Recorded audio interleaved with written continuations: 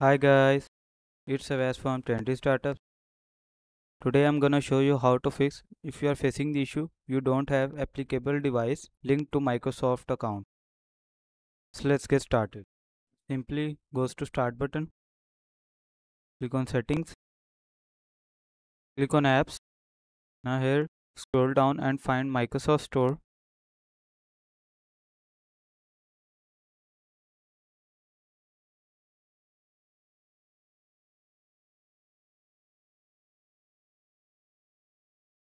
Click on it, click on advanced option, scroll down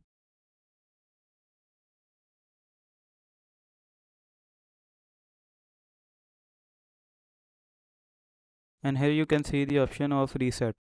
Click on it and click on reset.